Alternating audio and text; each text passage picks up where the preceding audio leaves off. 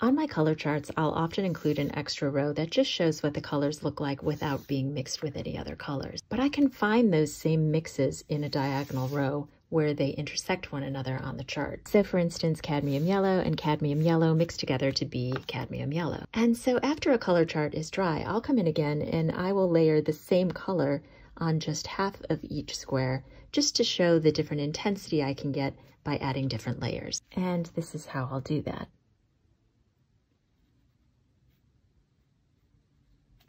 And that's it. And I'll do the same thing for each of the other colors. And when I'm finished, a diagonal line has been created that separates the palette into two.